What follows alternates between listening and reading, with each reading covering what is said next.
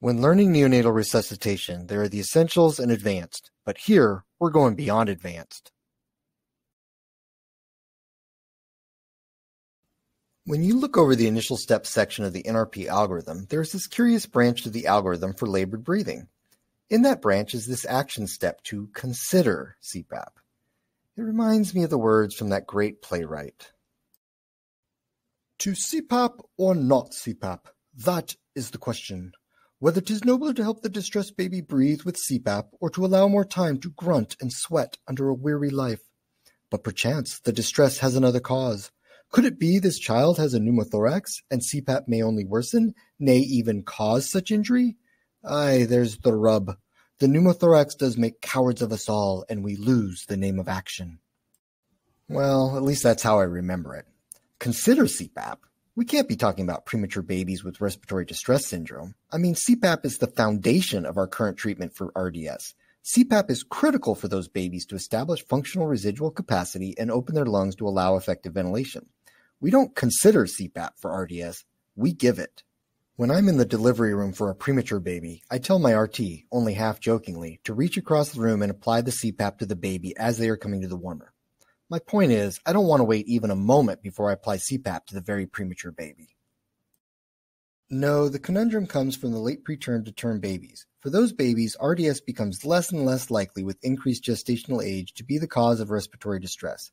Transient tachypnea of the newborn, TTN, becomes more likely. So what do we know about CPAP for TTN in the delivery room?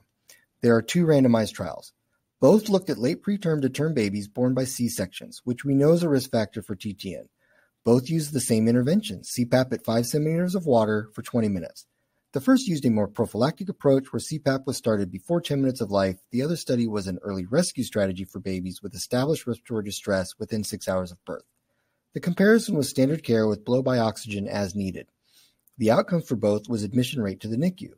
The results for both were a reduction in NICU admissions, 3% compared to 8.8% in the first and 5.9% compared to 30% in the second.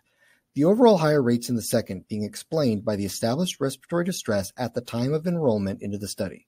I find this set of data pretty compelling and see CPAP as an effective means to transition babies and keep them from a NICU admission. Of course, my worry is pneumothorax, both causing it by applying positive pressure or the pneumothorax being the cause of the distress in the first place. We were talking about being in the delivery room, and I don't know about where you work, but I don't have an x-ray to help me decide. Here, I find this paper by Smith, Hart et al. To be helpful.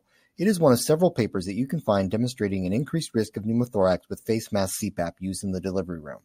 In this study, from 3.7% not getting delivery room CPAP to 16.9% for those who did get CPAP in the delivery room. But what they showed that was further helpful was that the babies on 21% oxygen with CPAP had even higher odds of pneumothorax as compared to those getting both oxygen and CPAP. So not requiring oxygen is riskier for giving CPAP. They also demonstrated that the pneumothorax rates increased with increasing gestational age, with the full-term and post-term babies at the highest risk. So how can we put this data together? How can we harness the benefits of CPAP in the delivery room to avoid a NICU admission and have these babies stay with their parents, but avoid the negative outcome of a pneumothorax?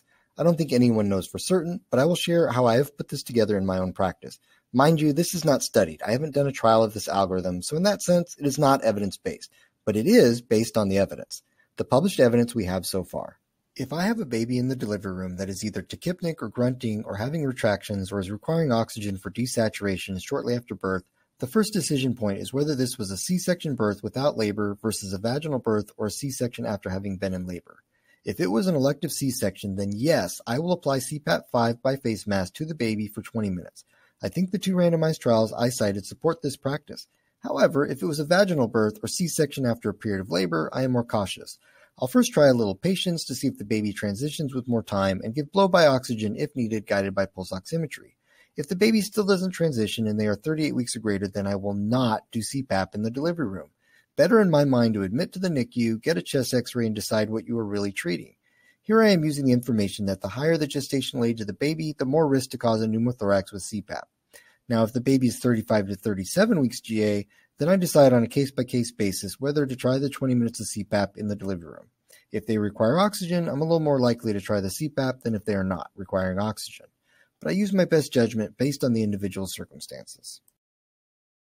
The three important points to remember about CPAP in the delivery room are 1. CPAP is the foundation of respiratory care for preterm babies with RDS, so don't delay applying it as soon as you can while you assess the baby during the initial steps. 2. CPAP for babies at high risk for or already early TTN can benefit from 20 minutes of CPAP to resolve their respiratory distress and thus avoid an admission to the NICU. 3. The risk we take with CPAP use in the delivery room is pneumothorax, but we do know the ones most at risk for this negative outcome are the full-term babies and the babies not requiring any oxygen. However you decide your clinical care based on this evidence is up to you, but I encourage you to think it through and maybe come up with your own guidance like the one I shared in this video. I hope you've enjoyed this video. Like and share below and follow me here on YouTube or on Twitter. Leave a comment below if you have another idea for a topic I can cover that goes beyond advanced in neonatal resuscitation.